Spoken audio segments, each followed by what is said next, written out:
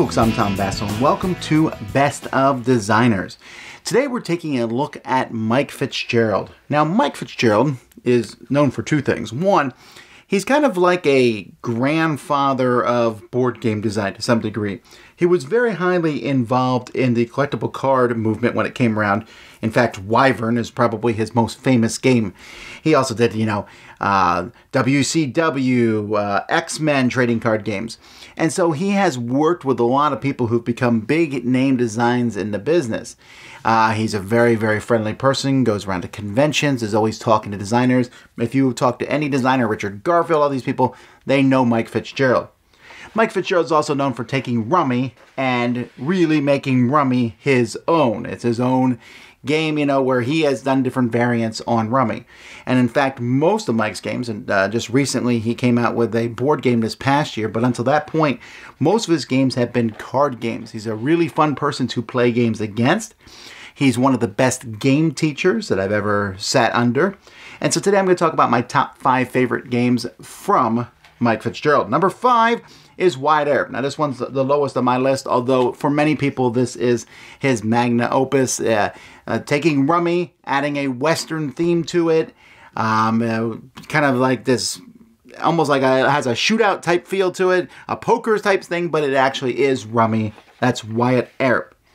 Number 4 is Hoo-Yah Navy SEALs card game. Now this is a cooperative game in which you are a group of SEALs going to do different missions together.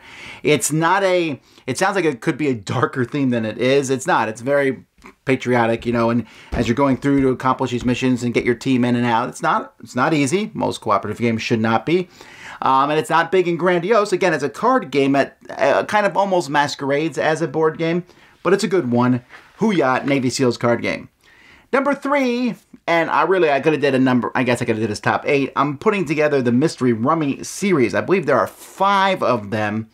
My 3 favorite are the newest one, Escape from Alcatraz, the original one, Jack the Ripper, and then my favorite of the group is Al Capone. I think Al Capone might be my favorite because I like the mobster theme. It's also one of the more simple ones.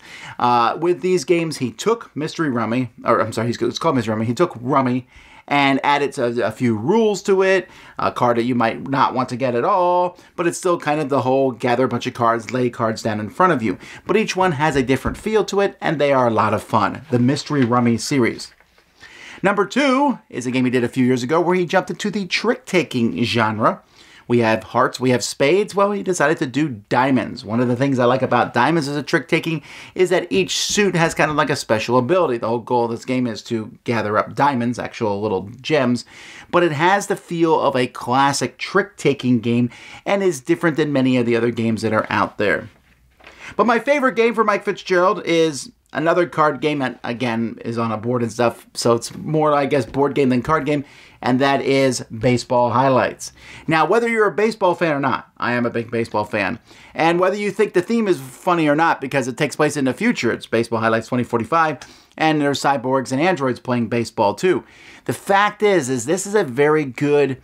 It starts out almost like war in a sense where you're playing cards and trying to block each other and score a game. You play a game is very quickly. But over the course of a season, you are building up your team. You are recruiting more players for your team.